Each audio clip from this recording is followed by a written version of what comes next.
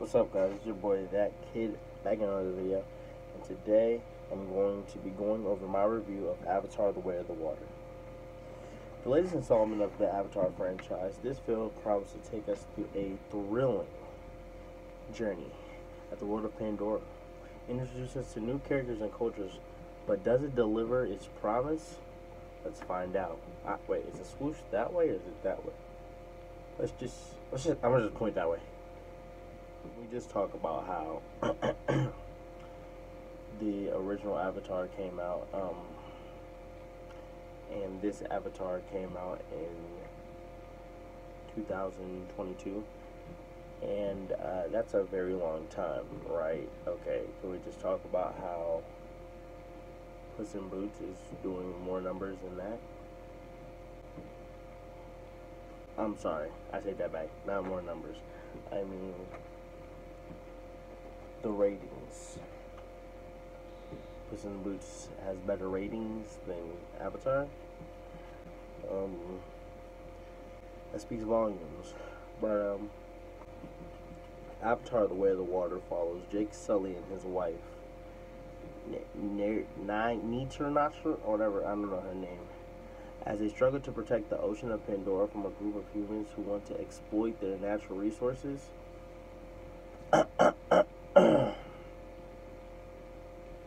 Well, I mean, I don't mind you, this is a spoiler alert, but along the way they encounter a new tribe of the Nava who are struggling to adapt. Jake Sully and his wife and kids, struggling to adapt to the changing world around them.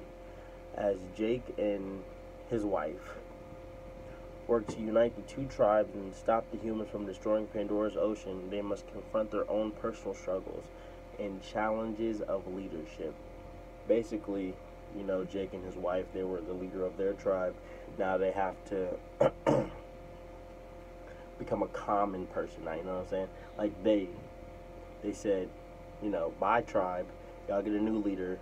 The bad guys are after us, so we're just gonna leave so they don't have to attack y'all, they're just gonna chase us down. So they go into a new tribe, and you know, they're not the leader because that tribe already has a leader. In fact, now they're common people. And in fact, in the movie, it shows that they're actually like low-key useless because everyone in the new tribe that they went to have like stronger tails, gills, you know, stuff like that, so that they can actually like fish. Their land, their home, everything is in the water, and Jake and them are forest people, so they have to adapt like a lot. It's the main plot, honestly. Pros. One of the biggest strengths in the Avatar: The Way of the Water is that its stunning visual effect. The world of Pandora is brought to life in breathtaking details with beautiful landscapes, creatures, and cultural customs that were a joy to behold. Whew. The acting is also top-notch, with strong performances with Sam, Zoe, and the rest of the cast. Not gonna lie, the acting was a 10-10. And you know, for them to keep the same characters as they were in Avatar 1, that's amazing. The fact that they're already talking about Avatar 3 and 4, somebody grab me. Cons, while the Avatar: The Way of the Water has a lot going for it, it does have some weaknesses. The plot can be a bit predictable at times, and some subplots feel a bit rushed and underdeveloped. Additionally, the film's theme and culture unity can feel a bit heavy-handed at times. Not gonna lie, there's way more cons than that, okay? But I'm just going over the basics, okay? You know, not trying to give you too much details, too much spoilers, but I'm gonna do a big spoiler. And alright, the guy is the same plot as the first movie, right? It's the same plot. The guy's trying to kill Jake. The guy and Jake fights. In the first movie, Jake wins. In the second movie, no surprise, Jake wins. But this time, the guy doesn't die. And here's why I'm thinking he doesn't die. The first time he dies, the second time he comes back as an Avatar clone because he has his memories or whatever.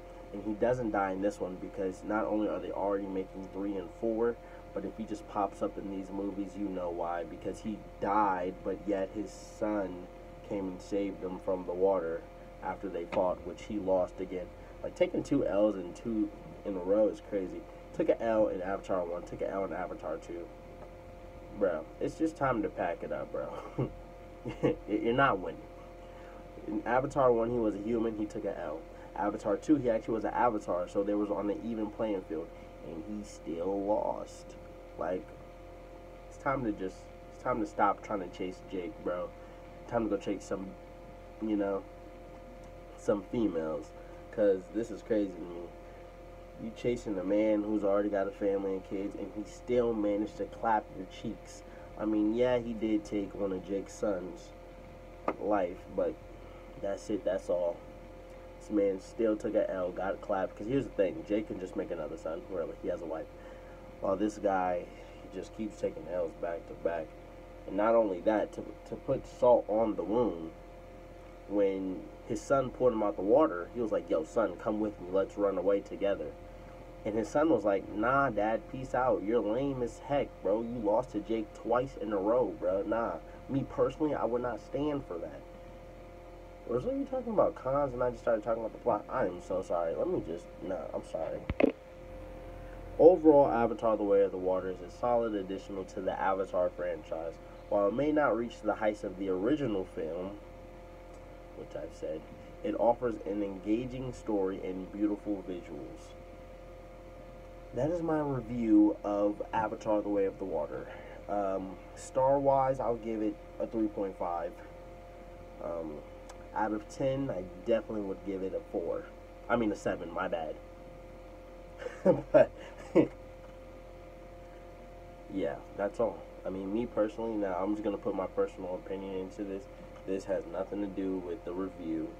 Me personally, I just feel it was low-key a money grab, you feel me? The Avatar 1, cool, we got it. We actually have a plot, understandable. Avatar 2, it's just copy and paste.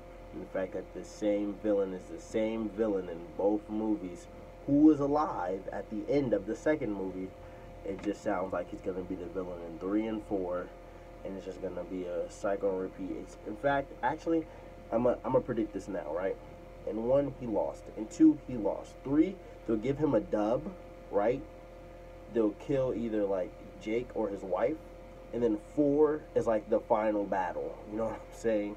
Like, whoever survived Jake's or his wife goes in for the final kill, and just, it's crazy. I'm predicting that in 3, his son actually goes back to him, so then they do a backstabbing scene or something like that. These are just predictions, you know.